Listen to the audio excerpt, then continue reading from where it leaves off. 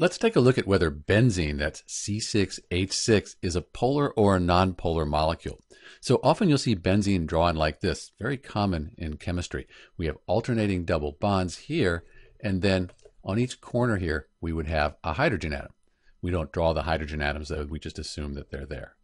So when we look at this structure, we could look at it more of a model, and you can see that in reality we have resonance, so these bonds are averaged, and it gives us kind of this average bond here. You can see the hydrogens, and then this is a carbon here. But the question is benzene polar or nonpolar? So we look at the electronegativity. Here's carbon right here, 2.55. Here's hydrogen. We have a difference of 0.35 in electronegativity. We look at this general rule here. If we have less than 0.5, we have what we call a nonpolar covalent bond. So these are all nonpolar covalent bonds. They have a slight dipole, but not very much. Let's take a look at this in 3 dimensions. So here's our benzene molecule. Again, the white hydrogens, black carbons. You can see the alternating double bonds.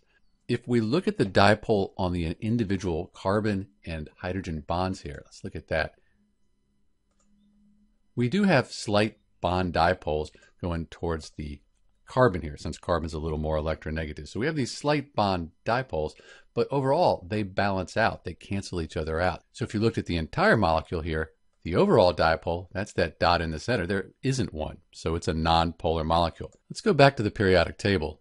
So because the dipoles all cancel out, this is a symmetrical molecule, benzene is considered a nonpolar molecule. In fact, if you put benzene with a polar liquid like water, it would be immiscible. It would just float on the top. It wouldn't mix. This is Dr. B answering the question whether benzene is polar or nonpolar. It's a nonpolar molecule. Thanks for watching.